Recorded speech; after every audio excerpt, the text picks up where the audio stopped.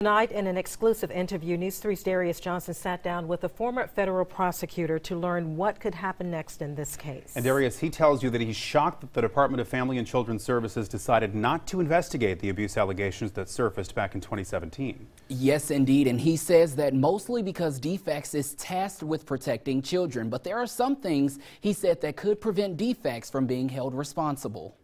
How can a kid go missing and no one know that that kid has gone missing?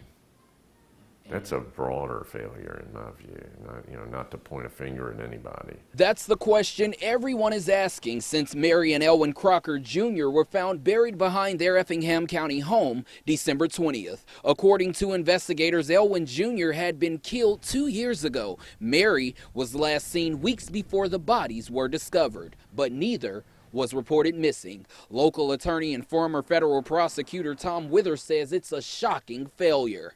It's just inconceivable that simply because of the passage of time that the default position of DFACS is going to be, we're not going to investigate if it's over a year old. Do you think the Department of Family and Children's Services is partly responsible for what happened to these kids? No, I don't.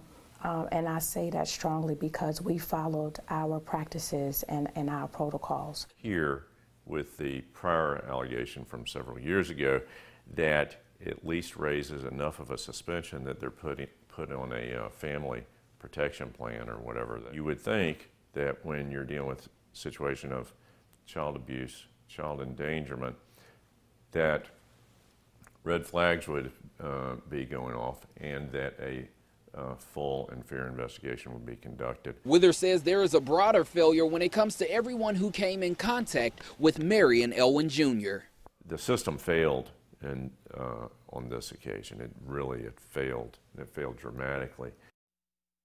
Now, there have been a number of lawsuits filed against DFACS in Georgia for repeated complaints of neglect and abuse that were not investigated. Withers says he doesn't know if this could be a case because the biological mother would have to make the claim against DFACS for civil liability. We will continue to keep you updated. Darius Johnson, WSAV News 3.